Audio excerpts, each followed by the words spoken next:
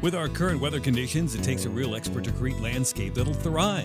Riedel's Garden Center has the staff with the expertise of water requirements for plants, lawns, and landscapes that'll stand up to our changing weather conditions. With 25 years of hands-on experience, owner Darren Riedel will customize a landscape design and irrigation system to meet your expectations and our climate. It's recommended to protect your lawn using Fertilome products available at Riedel's Garden Center, an authorized dealer. Call or stop by Riedel's Garden Center today. Hello, my name is Lauren Fick. I'm the Horticulture Extension Agent for the Cottonwood Extension District. And as you'll notice behind me are a row of tomatoes. This is the Master Gardener Vegetable Trials out at the Ag Research Station in Hayes.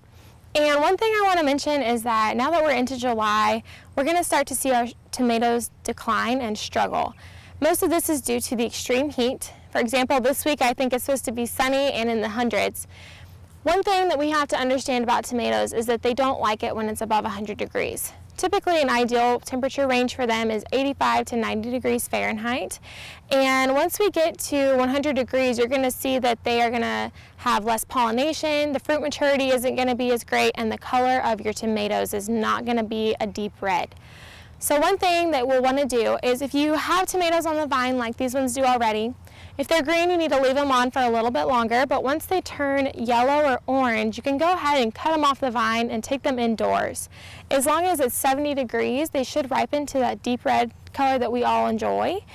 If you want to continue to grow tomatoes, you will need to keep watering because during the heat, the tomatoes will start to decline, like I said, and they could eventually die. Once we get back to 95 degrees, you'll notice that your tomatoes should start putting on more flowers and fruit again, but that probably won't be until mid-August.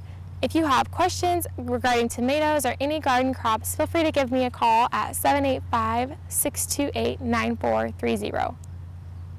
With our current weather conditions, it takes a real expert to create landscape that'll thrive. Riedel's Garden Center has the staff with the expertise of water requirements for plants, lawns, and landscapes that'll stand up to our changing weather conditions. With 25 years of hands-on experience, owner Darren Riedel will customize a landscape design and irrigation system to meet your expectations and our climate. It's recommended to protect your lawn using Fertilome products available at Riedel's Garden Center, an authorized dealer. Call or stop by Riedel's Garden Center today.